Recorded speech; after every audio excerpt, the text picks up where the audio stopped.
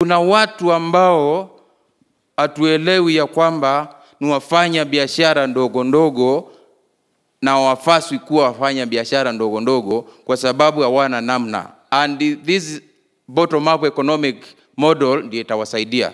I want to give an example. Kijana amesomeshwa university, amegraduate na bachelor ya medicine. That young man, not unless aende apewe kazi hospitali na mtu aandikwe mshahara ya 10,000, hawezi jisaidia maishani mwake. Bwana asifiwe. So if this young man, through the bottom up economic model, we could get a way of funding this young man to use his skills and start a new business, start a new hospital, start a new dispensary, and employ other people.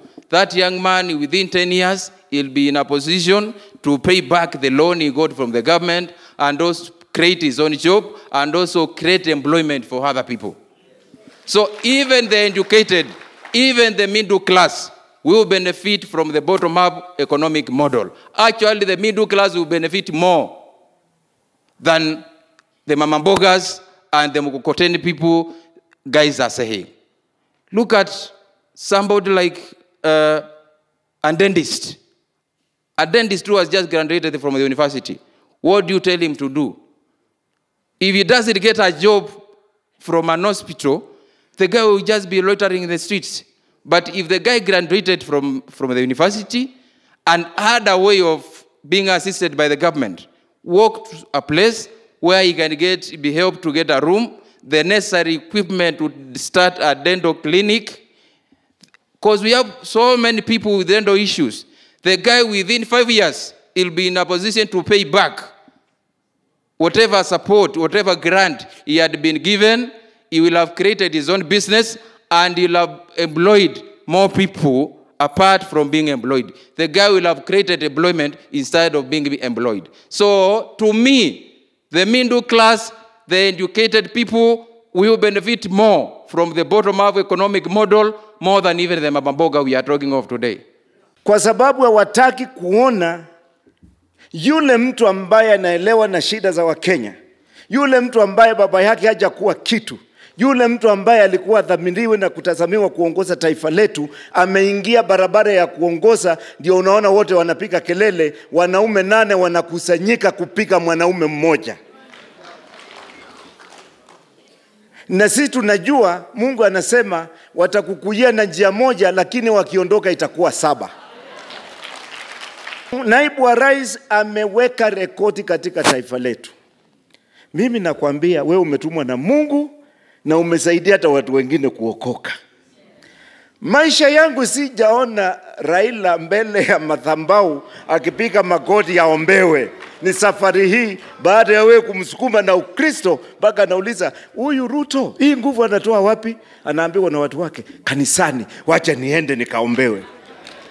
Lakini kuna mikakati ambao amesahau. Lakini kama Mungu amekutumia tinga akaokoka, hewala, wacha iendelee. Walikuwa wanaona ukisema uchumi kuanzia chini kwenda juu, uchumi ambao ni wa mahasla, wanasema hakuna hasla inaweza kuendesha nchi hii. Leo Raila anaongea mambo ya hasla, Kalonzo anaongea mambo ya hasla, Mudavadi anaongea akifika mbele anasema hasla lakini uchumi. Yote ni kitu kimoja. Sasa wamefuata barabara yako. They are fighting the bottom-up economic model because the Big Four agenda was premised or was anchored on the bottom-up economic model. If you look at food security and agro-processing, it is premised on the bottom-up economic model. Manufacturing, right from cottage industries, the housing agenda was all premised on the Big Four agenda to transform Kenya, create jobs and create wealth for the ordinary Kenyans. The reason they fight the bottom-up agenda, the only reason, Your Excellency, why they deliberately sabotaged the Big Four agenda was because it was going to empower the masses and the hustler nation. Na hawataki siku wewe ukiwa mwananchi wa kawaida utakuwa empowered.